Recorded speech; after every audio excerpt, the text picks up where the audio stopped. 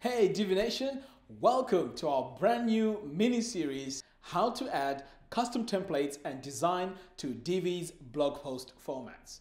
The blog is one of the most important parts of your website because this is where all your dynamic content resides. Out of the box, we have a brilliant layout, but if you customize it and make it look slightly different, this makes your website unique and also a bit more creative. So in this mini series, we'll be showing you step by step how to customize your layout to make it look different and make you stand out. So I can't wait to get started. So without wasting a lot of time, let's dive in and let me show you how we managed to create this.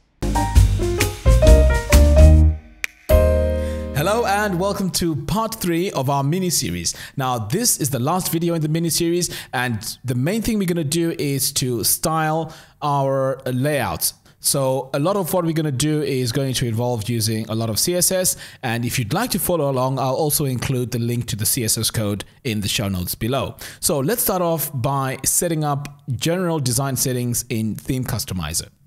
So if you haven't done so, log into your WordPress admin dashboard and come over here to Divi and click on Theme Customizer. So let's go to our general settings and layout settings. So what we need to do here is to just make sure that our gutter width is set to 2. We need to use the sidebar, so let's make sure that this is checked, and the sidebar width is set to 30. And then finally, the theme accent color, if you can just come in here and choose orange. Now, depending on your layout of your website and the design of your website, the color may vary, but this is just for the purposes of this design, but you can choose any color. But for now, we're just going to go ahead and choose this orange. Okay, so once we're done with that, let's go ahead and set our color scheme. So to do that, we need to go back and come over here to color schemes, and then click the drop down and just choose orange. Once you're done with that, let's go ahead and save and publish. Now let's go back to our website and take a look at what it looks like so far. If we take a look here when we click the post, you'll see that there's a lot of work that needs to be done, and this is where the CSS comes. So the next thing we need to do is to add our CSS code. Now there's two places you can do this. You can either come to theme options and then scroll all the way down here to custom CSS and add it over here. But I prefer doing it in the theme customizer, and I'll tell you why. Now with the theme customizer, once you add your CSS, it actually shows you what your page looks like as soon as you've added the CSS code. So I'm going to come here to additional CSS and paste my CSS in here. All right, so I'm just going to paste it like that, and straight away you can see that this is how the CSS has changed the page. So this is how our blog page is going to look like. Okay, so the next step now is to style our standard post format. So what we're going to do for this is just to add an image right here where we have this gray background, because it will look definitely much better when we have an image. So the images that we're going to use are from a website called unsplash.com, and the reason is these images that you could use here are all royalty free. So you don't want to be using images that you get from Google because you may be infringing on someone's copyright. Okay, so go ahead, download the image that you'd like for your background, and the recommended size for this, because this image needs to cover the whole screen, is 2000 by 600 pixels. Okay, so now let's dive in and let's add our background image. So I'm just going to click on save and publish, and then I'm going to go in and edit this actual post. So now that this is saved, I'm just going to close this for now, and I'm going to come over here to my posts, click on all posts. Now I'm going to go into our default hello world post, and I'm just going to click on edit. Now that I've selected edit, you can see here what we are editing here is the standard post. So I'm going to come over here and set my featured image. Click on upload files. Now my image is already set and it has the right dimensions, which I mentioned before, of 2000 by 600 pixels. Now I'm going to click on select files, and then I'm just going to go to the desktop where my image is.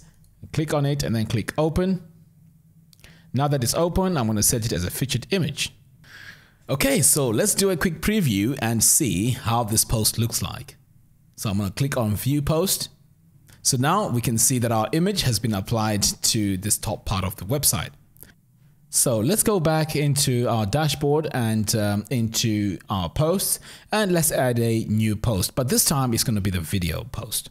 So I'm just going to name this post a video. And then what I'm going to do is I'm going to paste the URL to the video that we need to show here. So I'm just going to select one of my videos here. I'm just going to click on it and just get the URL. So the URL, you can get it here. So I've copied that. Now back in my post, I'm just going to paste it here. And then I'm going to add a bit of text below that. Now, what's important here is to make sure that you select this video. Next, you need to set your featured image, but for now, I'm just going to use the same image that I used in the standard post. So I'm going to set it as featured image. So now I'm going to go ahead and click on publish. So let's do a quick preview and take a look at the post. Okay, so you can see that we have the post here in place. Now, we want this video to have a border and slightly overlap into this hero image. So to do that, we need to add a bit of CSS code. So let's go back into our Divi theme customizer and select this so I can see the changes happening. Now I'm going to go ahead and click on additional CSS and then paste my CSS code here. That code that I've just entered, you can see it has pushed the video slightly above and into this hero image area. And this is the effect that we need. So I'm going to go ahead now and click on save and publish. And then I'm just going to close this. You may say, well, I'm not really happy with this sidebar, and that change is quite simple. All you need to do is to come back into this article and make sure that on the top here where it says page layout, by default, it comes to the right sidebar. So you just need to click that drop down and make it full width. Click update. And now I'm going to refresh my page, and then let's see what difference that makes. Okay, so now we have the background image as our featured image, and we also have the video, and the whole article now is full width. In the next example, we're going to take a look at audio. So again, like we did before, let's go ahead and add a new post. So I'm going to click on add new and call this audio. And then I'm going to paste a bit of text. I'm just going to click on audio. Okay, so the next thing I'm going to do here is to upload our media file. So I'm going to click here on add media, select files. Now I have my audio file saved on the desktop of my computer. Now you need to make sure that the audio file is an MP3 file, otherwise it won't work. So I'm going to click once on this audio file and then click open. So this uploads the file to my media library. I'm going to go ahead and click on insert into post. So now we can see that it's been inserted into my post. And then next I'm going to set my featured image, and just for the sake of time I'm just going to use my my standard one that I set up the first time. So I'm going to select it, click on set as featured image, click update. And now if I view the post, we can see now we have the player. Now we have a slight problem here. We have a duplication. We have two players. So this may be something that you don't desire. So to get rid of the second player, which is the one on the bottom here, we have to go into our custom CSS. So let's go back into Divi theme customizer. Then I'm just going to click on additional CSS and I'm going to paste this CSS code. Now that code is going to hide that second player. Go ahead and click on save and publish. And then I'm just going to close this so I'm out of that. Now if we refresh, you can see that that second player is gone. Now you can see that this player has a lot of space around it. We can make this even look much better by adding an image behind it. So let's go ahead and do that. So first of all, I prefer to have a sidebar on this because this is just an audio player, so we don't really need all that real estate. So back over here, I'm just going to switch this back to right sidebar. So I'm just going to click update. And then the next step now is to upload the image that we need as the background of our player. So I'm going to come over here to my media library, click add new, select files. Now my file is already on the desktop, and if you'd like the right dimensions for this, it's 700 by 300 pixels. So I'm going to click on this image, click open. Right, so once that's uploaded, I'm just going to click this edit. Now the reason why I've clicked edit is because we need to get the URL of this image. So it's right here. So I'm going to highlight it all and then copy it Now the next step is to go back to our CSS code.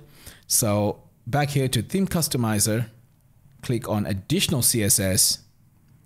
And then when you scroll down here, there's an area here which says enter image URL here. So this is where you need to paste that link that I copied from my media library. So I'm just going to paste it here, and you can see that is automatically updated. And now we have this audio player with the background image of the singer or the musician. So click on save and publish, and let's close this. Now let's have a proper view of how it looks now. So I'm going to refresh this page, and now you can see that we have the player and we have the image, and it's the right size with the sidebar.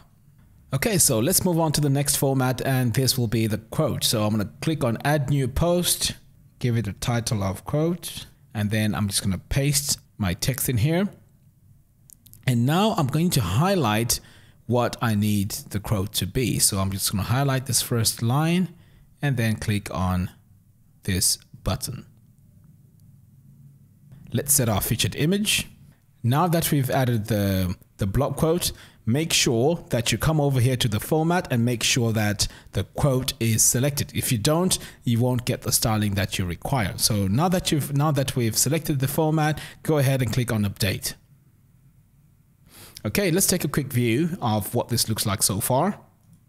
Okay, so we can see that's what it looks like, but we can go ahead and add more styling to this. And to do that, we need to go into our theme customizer and add the CSS code. Okay, so let's go ahead and add the CSS code. So I'm going to come over here to Divi, theme customizer, and then we're going to come to additional CSS, and then we're going to paste our CSS code.